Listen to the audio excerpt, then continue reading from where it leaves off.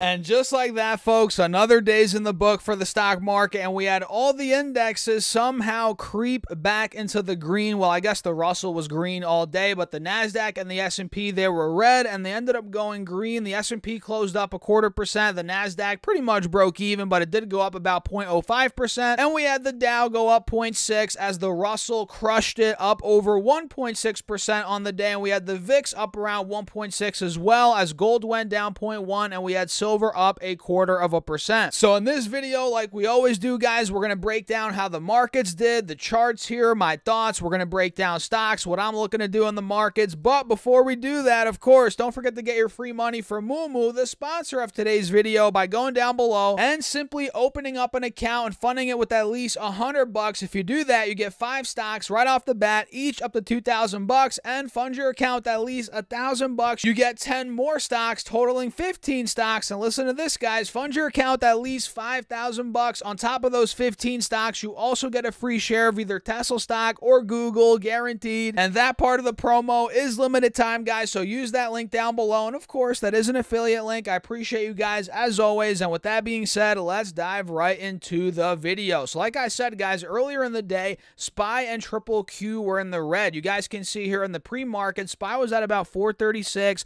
437, and we ended up closing almost at $440 per share, meaning we had a pretty nice rally throughout the day. SPY covered around 0.75% of ground. Not bad there, guys, as Triple Q intraday, let me see how much that ended up going up from the lows to where it closed at. So it looks like we hit 363 in the middle of the day here on Triple Q, and that closed at around where? 367. So it moved roughly 1% from the low to where it closed, which is actually good for the bulls. And you guys can see we close on an upswing, which you can't complain about that. Again, a move of around 1%, not bad. And if we pull up the 5-day 5-minute on Triple Q, you guys are going to see, actually, wait, let's pull up the 10-day chart. We're still in this downwards channel. We are on the 10-day 30-minute chart, and we have been here over the past 1, 2, 3, 4, 5, and today being the 6th trading day. You guys can see here. So for me to be like, okay, bulls are 100% in charge now, Triple Q needs to break 367, the highs from today pretty much, and we have to break the 180 SMA on this 30-minute chart, and we have to break out of this channel. Pretty much same thing here on SPY, guys, which if I pull this up, you can see on the 30-minute chart, we're in this channel as well, and we're right under the 180 SMA at about $440, which needs to break. And if we do start breaking above 440, 441, 442, that's where we could really start to take off, maybe towards the recent highs, being around, where do we hit earlier in July, guys? About 444, 445. Maybe that breaks and we go up even more from there. Time will tell. What do you guys think? Let me know your thoughts down below in the comments. And of course, if you find value in the videos, hit that like button. Make sure to subscribe. It is free, guys. Hit that subscribe button. I appreciate you all as always. And now let's talk about some movers here. We had a lot of stocks do pretty well today, and we talked about SoFi already earlier, DraftKings,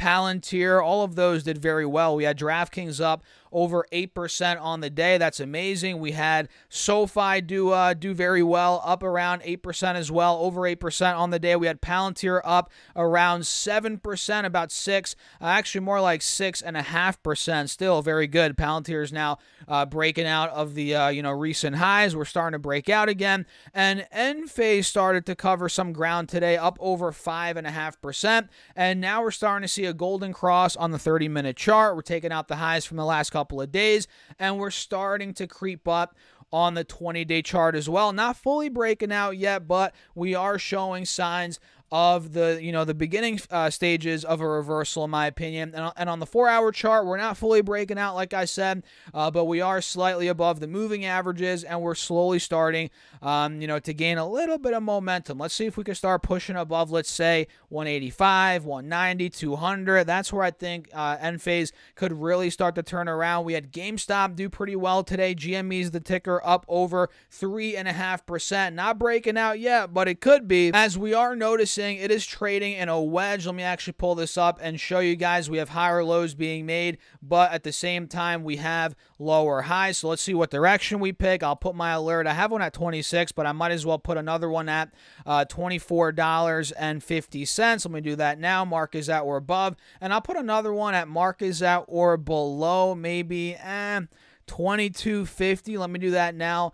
Mark is at or below. Let's do that. So GME, keep your eyes on it. We also had Intel do fairly well today. Let me actually pull up some of these, chip or the semiconductors, guys. Intel looks like it's bouncing off the 180 SMA, which is good. We're holding above the highs from the end of April, heading into May, June, which is good. Those highs being about 31, 32. We're bouncing now near the 50 SMA, which is a big resistance, guys, and it's been resistance over the past couple of weeks. But if this does start to break on Intel, we start taking out 34, 35, 33 even, we could start gaining momentum and start going ballistic from there. Maybe back towards the high 30s, maybe $40, guys. Earnings are coming up here on Intel fairly soon, so I'm keeping my eyes on it. And of course, I'm looking at AMD, which today went up around 0.4%. Not crazy, really nothing, honestly. Pretty much at break even. And you guys can see now it's pretty much sandwiched between the 50 and the 180 SMA here on the 4-hour chart.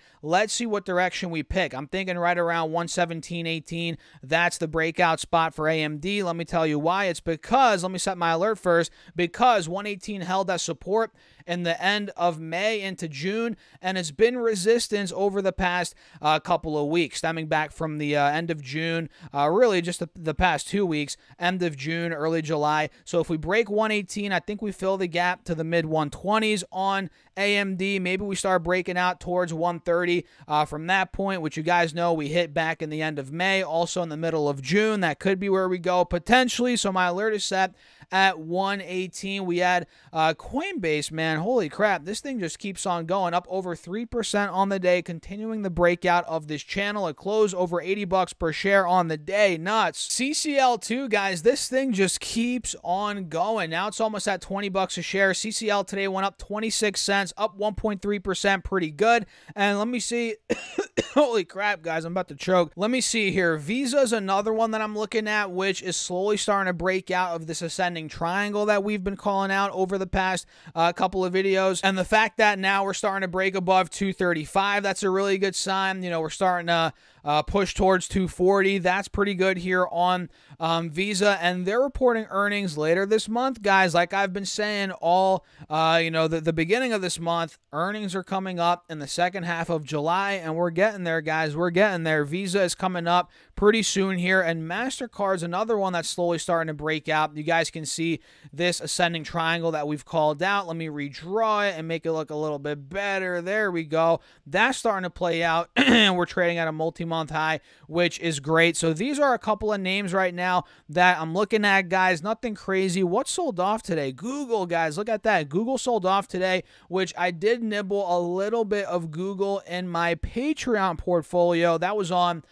Friday. And if you guys want to be a part of the Patreon, see me build out this portfolio, all the moves, full transparency, plus more, check out the link down below. Check it out. Try it out if you guys want to. No pressure. And this is one that I'm looking to buy more of in that portfolio. I actually bought more on Friday. Looking to buy more now as well, as if it gets down to 110.15, as now today it went down almost 3%. So I'm going to wrap it up here, guys. Going to keep it a little bit short for this video. If you enjoyed it, hit the like button, make sure to subscribe, and don't forget to get your free money from Moomoo, up to 16 stocks, each up to $2,000. Fund your account at least $100. Using that link down below, you get 5 stocks right off the bat, and fund it with at least $1,000. You get 10 more stocks, totaling 15 stocks. And listen to this, guys. Fund your account at least $5,000. On top of those 15 stocks, you also get a free share of either Tesla stock or Google, guaranteed. So guys, get on that. The clock's ticking. Use that link down below. And of course, that is an affiliate link. It helps out the channel. I appreciate you guys as always. And with that being said, I'll catch you all in the next video.